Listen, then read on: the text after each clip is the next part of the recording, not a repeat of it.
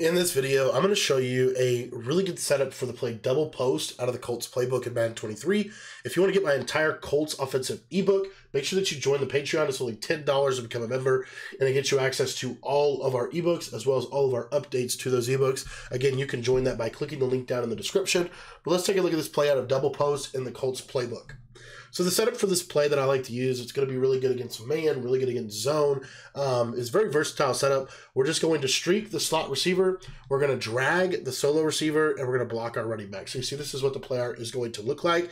And essentially we're going to create a high-low concept in the middle of the field. And so what's going to happen is, first and foremost, this tight end quick to the flat is always your first read. If you can throw that quick to the flat, you want to throw that route. The route out of double post is probably the best flat route in Madden from the tight end perspective, especially in bunch. See, I can just freeform it outside, get out myself a quick, 10 to 15 yards out of that game. Now, if I go to, let's say I go to Mike Blitz 0, and I try to send some cover 0 pressure at the opponent, what I like to block my running back too is just to give me some extra time against these pressures.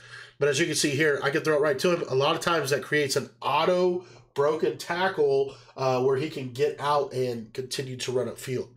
Now, let's say that they, are able to cover the tight end. Might look something like this, and they're able to get out there on the tight end. Then what we're able to do is we're able to use this streak to kind of pull the middle third defender, and then we can throw this post in the middle of the field against man coverage. Now, you can throw this post against a variety of different defenses. It's actually one of the hardest routes, I think, in the game to consistently use her because of the way that it runs. And you see here that middle third gets cleared out. We throw that in that little pocket, and it's wide open against man coverage. Really good route for being able to attack man. Another coverage that is popular this year is this basic bracket concept out of Mike Blitz 0. And what you'll see here is when he's cross-manned, this route is going to be fairly consistent as well as still being able to attack man coverage. Sometimes you'll get random bumps on the slot where you can always kind of peek that up the seam against man, or you have your post route coming underneath. So there's a lot of versatility in the concept, and the concept attacks man and zone well. It also spaces the field well, which is what I'm about to show you. From a user perspective, it makes it really hard for the user to consistently stop it. Now, every now and then, he'll get like that random bump animation against off coverage man. Sometimes that depends on, a lot of factors. It can depend on, the way this game plays this year. There's just a lot of random bumping in man coverage. This route, for whatever reason, though, I think typically is going to consistently beat man. You see right there, kind of in that little pocket, and you can kind of squeeze that in between zones.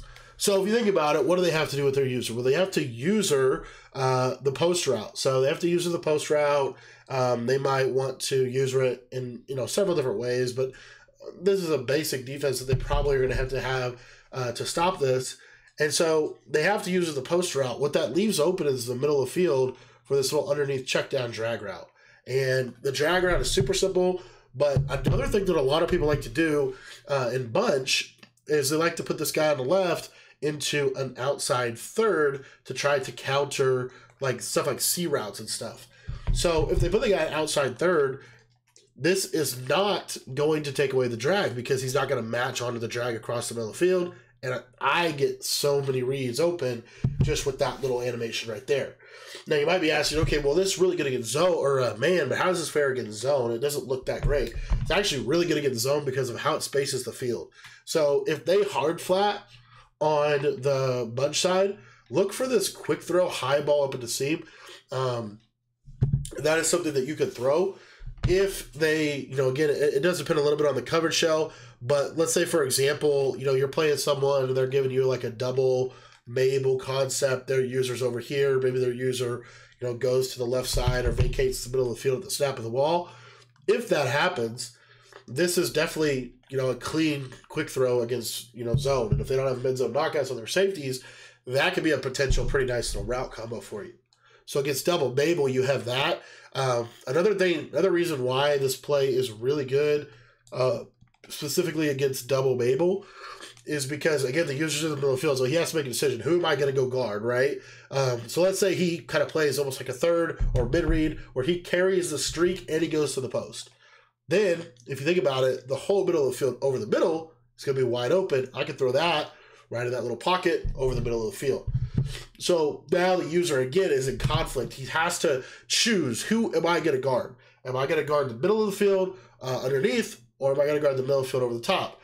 If he chooses to guard the middle of the field underneath, even if they have a third on the field, it's still going to be pretty problematic because he'll stay down on this drag, and then I can throw this.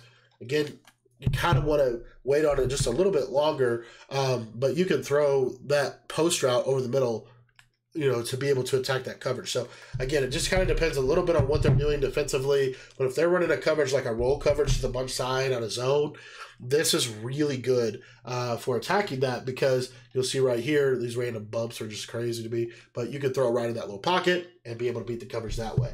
Double post, one of the best plays in Madden. It's a great little setup here. I'll show it to you real quick against cover 4 drop. If they are running cover 4 drop, same kind of thought process.